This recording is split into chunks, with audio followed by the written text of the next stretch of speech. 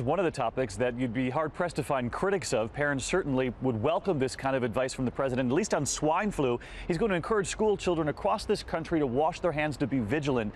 But there's also another effort going on here at schools like this one and throughout this nation to keep the doors open longer this year than they did in the spring, amid those fears that the flu would spread so rapidly.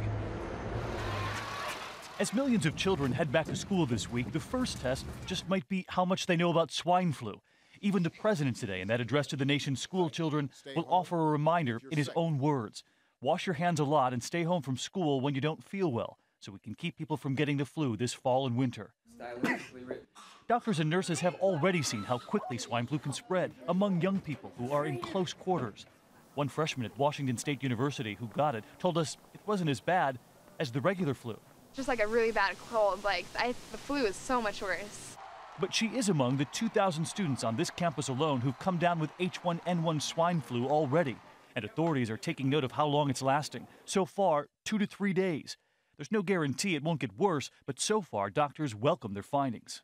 Most of the people who have gotten the H1N1 virus have recovered actually more rapidly than we would expect with even seasonal flu. But there is one more concern. As younger children now head back, the first line of defense will often be the school nurse. And in some states, there are worries the crush of sick students could overwhelm the number of nurses. Only 13 states meet their goal of one nurse for every 750 students.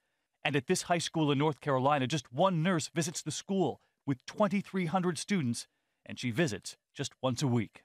If she's busy at another school, there's an emergency comes up at one of the other schools she's working at, we might not have her here.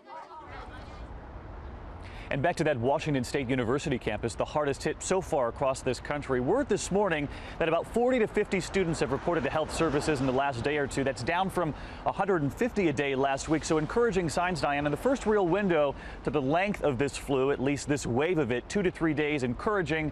But doctors and nurses are saying be vigilant. It might not be that easy elsewhere around the country.